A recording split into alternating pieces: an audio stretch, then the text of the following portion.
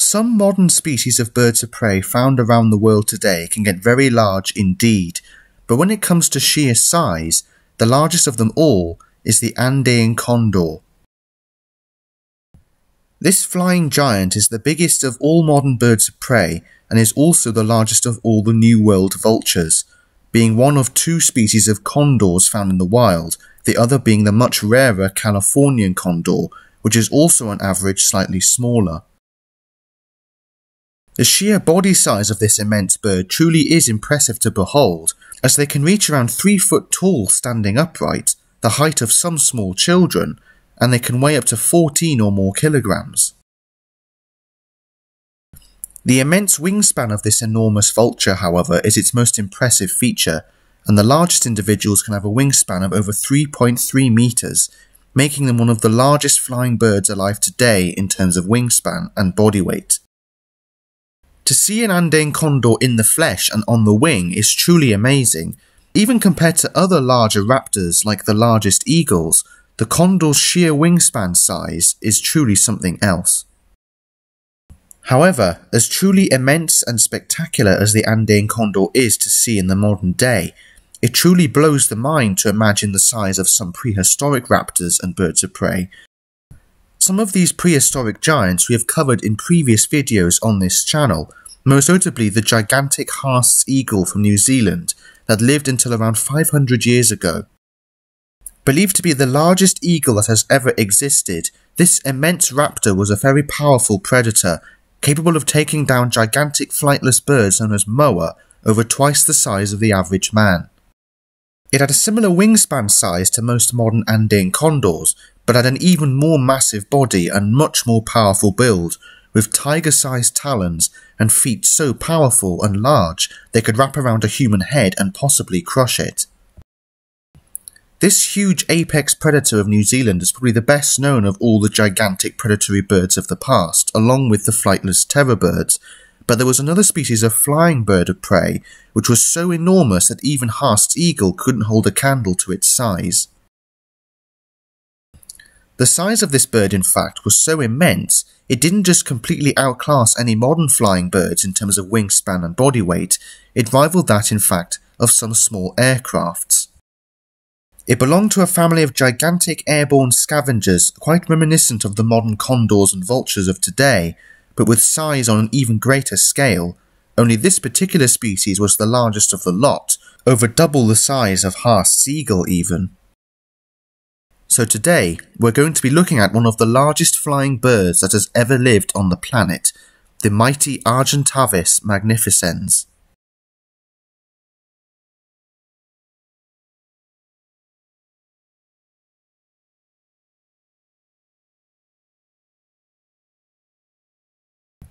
Argentavis is part of an extinct family of birds known as pterotornids.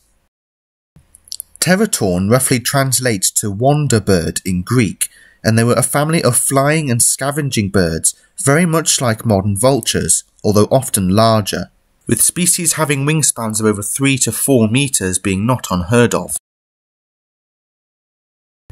It is currently assumed that pteratorns plus Argentavis are part of the order Cathartiformes, which includes the New World vultures. Although they share the same name, there are actually two separate families of vultures in the world, the Old World and New World vultures. All modern New World vultures, as well as the pteratorns, are found in the Americas, whereas all other vulture species found in the rest of the world, Europe, Africa or Asia, are known as Old World vultures. Argentavis lived in South America during the late Miocene, and its name roughly translates to the giant magnificent bird of Argentina.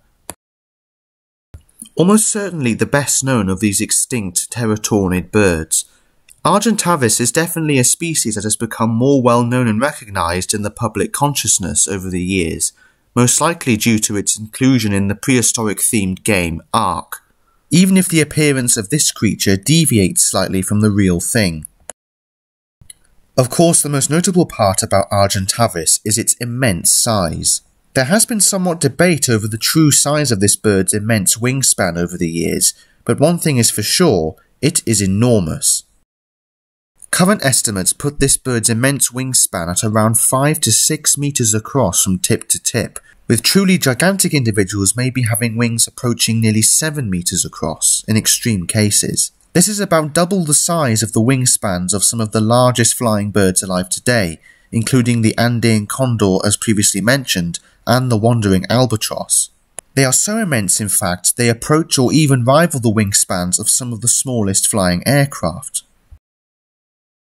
However, these wings were not only very long, they were also very large and broad, which gave them a great deal of surface area on top of their length, which added to the size. After all, Argentavis was, like a vulture, mostly a scavenger, and would have likely soared over open plains in search of prey, and would have required wings of this shape to be able to soar well at all. However, despite this incredible feat, Argentavis does have, believe it or not, a challenger in this department in terms of wingspan size, a gigantic prehistoric seabird known as Pelagornis. This recently described seabird was like an albatross on steroids, with freaky looking teeth in its beak, with a wingspan comparable to or maybe even up to 20% longer from point to point than an Argentavis, although its wings were much narrower in appearance, designed for gliding rather than soaring, meaning that in terms of their surface area, they may not have been quite as impressive. To search for the largest wingspan in the entire animal kingdom, however, you'll have to go back even further, back to the Cretaceous period, a time when dinosaurs ruled the earth, and the largest flying creatures that ever lived were the gigantic Argentavis, giraffe-sized pterosaurs with wingspans of over 30 feet or more. The largest among this family of Argentavis, such as Quetzalcoatlus and Hatzegopteryx, were truly the largest flying animals we know of, and although pterosaurs like this are often referred to as dinosaurs or even birds, they are not. They are somewhat distantly related, however, as they are also part of the Archosaur family tree, but they also have a variety of anatomical features that separate them from these other two groups. Back on the subject of Argentavis, it's not just the immense wingspan of Argentavis that makes it so enormous, but also its great height and body weight. Specimens could reach nearly 12 foot long in life from beak to tail, and from head to toe, the height of this bird could have ranged between 1.5 to 1.8 meters tall. The largest individuals could look a grown man in the eye while standing upright. The skull and beak of Argentavis was also impressive, over at least 30 to 40 centimeters long or more. Argentavis is considered to be the heaviest flying bird that we know of in history, and by a considerable margin. Adult specimens are estimated to have weighed around 70 to 72 kilograms in weight. In contrast, the previously mentioned Pelagornis weighed no more than 20 to 40 kilograms in weight. The heaviest flying birds alive today are the Cory and Great Bustard, which range around 18 to 20 kilos, so significantly lighter than the Argentavis. With such immense body size and tremendous weight behind it, how on earth did this gigantic bird ever take to the skies? Well, much like its modern relatives, the larger condors and vultures of today, Argentavis relied mostly on a soaring type of flight style to get around, with short periods of flapping flight in between, especially when taking off. Much like these modern soaring birds, skeletal anatomy indicates that it lacked the musculature required for beating its large wings repetitively over long periods, and so would have likely used elevated positions such as mountain slopes combined with a strong headwind to gain altitude initially.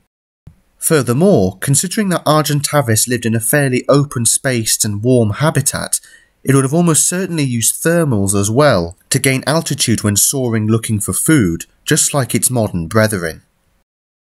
Virtually all modern species of large vultures and condors are scavengers by nature, and are an essential part of keeping the ecosystem healthy. Much like these birds, Argentavis would have almost certainly detected carrion by spotting it from a great distance with its incredibly sharp vision, using its immense wingspan to gain the maximum lift needed to cover immense distances at a great height, scanning the ground in the open plains of South America around 7 million years ago. And just like these modern vultures and condors, along with virtually all other birds of prey, Argentavis, along with its terror-torn brethren, had an exceptionally large and powerful hooked beak, which was quite capable of tearing through the toughest hide and extracting all kinds of tissue for consumption. However, while Argentavis and its kin are definitely thought of as scavengers, the idea of them being active hunters is not entirely out of the question either, and in fact, they may have been more able to do so than some modern vultures. For one thing, terrators are noted to have a proportionally larger, more eagle-like beak in relation to their skull size than modern Old World vultures, which suggests a slightly more refined and strengthened facial structure which may be more suitable for dealing with tough, struggling prey.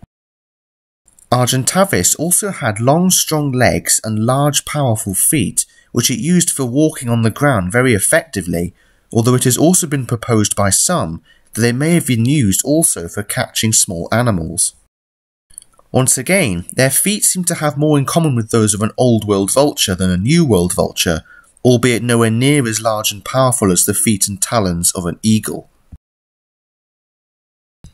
Equipped with somewhat more predatory anatomical features compared to your typical scavenging vulture, combined with this bird's immense size, an Argentavis may have been a somewhat more fierce hunter than previously expected, capable of taking on small animals such as rodents, armadillos, and maybe even animals up to the size of smaller ground sloths, using its large size to pin them to the ground after swooping upon them, and maybe even swallowing some small prey items whole.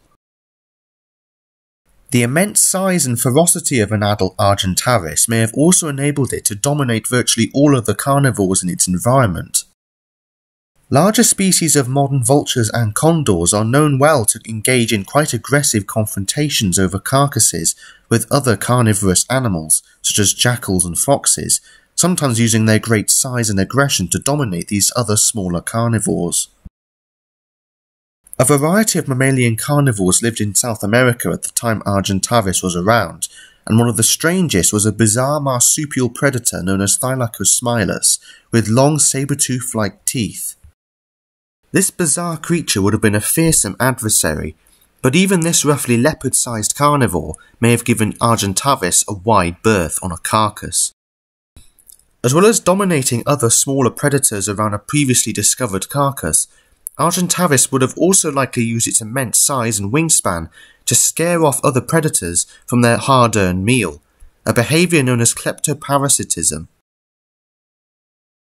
An adult Argentavis would have likely had very little to fear once it reached maturity, for its immense size and wingspan combined with its ability to fly immense distances would have enabled it to dominate most other smaller predators. However, there is one family of animals that lived alongside Argentavis that may have been too much even for it to handle, and they of course were the flightless terror birds. Scientifically referred to as Furus rachids, these giant carnivores were the dominant predators on the South American plains, and some species became truly huge, sometimes reaching over 6 foot tall or more, and weighing at least 2 to 3 times as much as Argentavis itself. These were aggressive predators with an attitude to match, and they dominated the Americas for over 60 million years.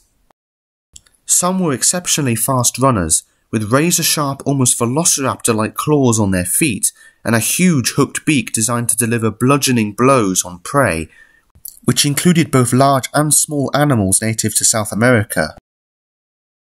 These huge predators are quite well known but somewhat underrated in terms of overall popularity. And there is a lengthy video previously made on this channel which discusses terror birds in greater detail should you wish to learn more about these amazing prehistoric beasts.